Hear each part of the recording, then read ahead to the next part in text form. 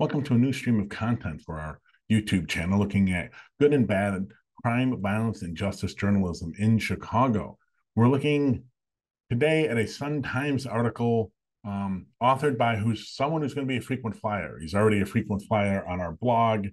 On our website, we cover a lot of what Frank Main does and try to describe the problems with it. And this time is no different, unfortunately. It's an article, or a recent article published titled "After Anjanette Young Search Warrant Reforms, a Massive Drop in Number of Chicago Police Department Raids on Homes," with a subheadline of, "In 2021, after the reforms, the number of residential searches dropped by 172, with 183 last year, down from 509 in 2020.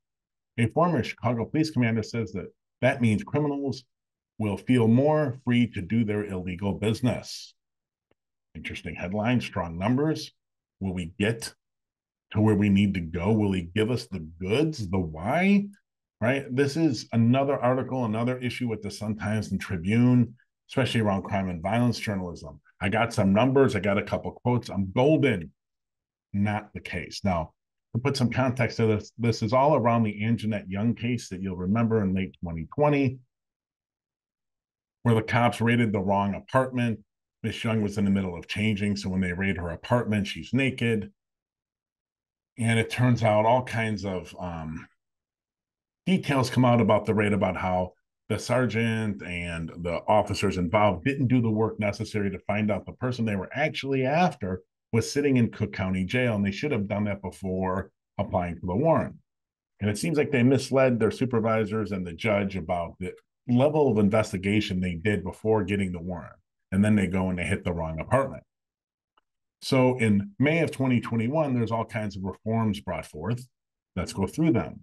A high-ranking supervisor with the rank of deputy chief or higher must now approve every search on a home after an investigation verifies the information in the application for the warrant. A supervisor with the rank of lieutenant or higher must be present during the search. Each member of the search team must wear a body camera. No-knock warrants are prohibited until officers can show there's a danger to their safety and a chief approves the warrant. A misconduct investigation must follow any wrongful raid.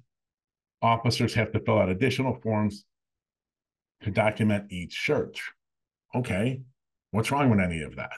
Now, it doesn't go as far as the Anjanette Young ordinance produced by some older people.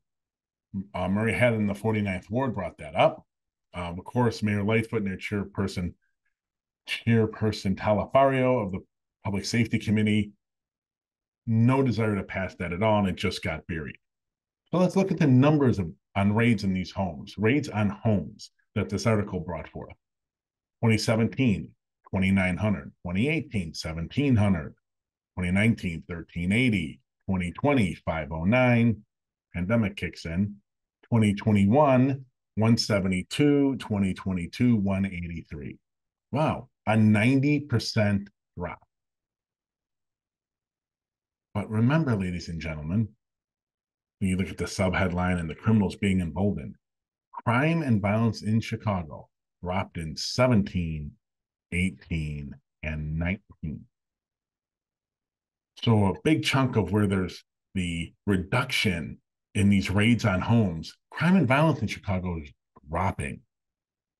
Crime doesn't start going up till January of 20. What's going on there? Right? These numbers are the start of the reporting. It's the why that matters. What's going on? But that takes effort. It takes actual real reporting skills. It's the why that matters. The article talks about it. The Office of Inspector General in 2021 did a report on search warrants and saw that drugs accounted where they're just looking for drugs in the house. That's it. They're not looking for guns. They're just looking for drugs. 75% of the searches. Guns, firearms, searching for guns and firearms, accounted for the other 25%. Now, the article has quotes both from a plaintiff's attorney for another person who sued for a wrongful raid and got a settlement. And then the other quotes are from a former Chicago police officer.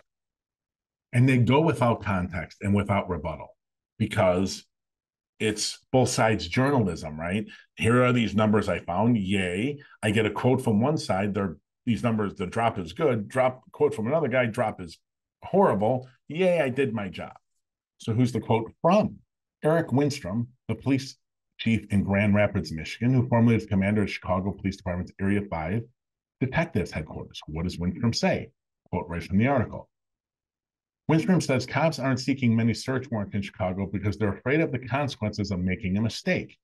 He points to a sergeant, Alex Wolinski, who was a supervisor at the Young raid, which resulted in the city agreeing to pay her $2.9 million settlement. Earlier this month, the Chicago Police Board voted to fire Wolinski for a failure of leadership. And this is the last quote from Winstrom. Long gone are the days of a superintendent can, with a straight face, say, hey, if you make a mistake, I got your back. Whoa, well, Maine, how about a little context into what did Wolinski actually do that got him fired? Winstrom says a failure of leadership. Go get the details. The police board's judgment and the charge against him, the judgment is all public. Go get it. Talk about what Wolinski actually did. Ladies and gentlemen, they didn't do the investigation they were supposed to before getting the warrant. That's Wolinski's responsibility. They didn't do it. There was no need to go into any apartment because the person they were seeking was actually in Cook County Jail. They would have known that had they done their due diligence. They didn't do it. It resulted in raiding the wrong house. You would think you raid the wrong apartment and point guns at people, you probably should get some discipline. You do that as a result of not doing the investigation that you knew you had to do and blew off, you should probably get fired. I'm sorry, you probably should get fired. And the lieutenant who proved it probably should get dinged, right? I think all the way up the chain, maybe they all get fired. But what does Maine do? He runs this quote, probably from actually quotes from both sides, right? Without any context, without challenging anything, because he doesn't care. That's what lazy journalism's about. All he's got these numbers. I got this quote one side, I got this quote the other side. I'm golden.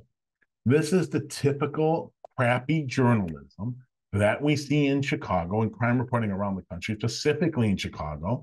Frank Maine's lauded with all these awards and everyone loves him. This thing's a piece of crap. What Maine has here, ladies and gentlemen, really is only the basis of starting an investigative project, right? That's all he's got. Okay, we got these numbers. Well, what the hell do they mean? Why did crime go down, especially in 18 and 19? The numbers were high for the raids in 17, but why did they go down in 18, 19 if we're talking, by 19 compared to the numbers in 17, there was over a 50% drop in raids on homes. If they're so vital to preventing crime and violence, then why the hell did violence drop in 17, 18, and 19? That's what's got to be researched. That's what's got to be looked at. That's journalism. But you're not going to get it from the Trenton Sun-Times and these reporters that are just focused on both sidesism, right? I got the numbers, quote, done. Give me my little star.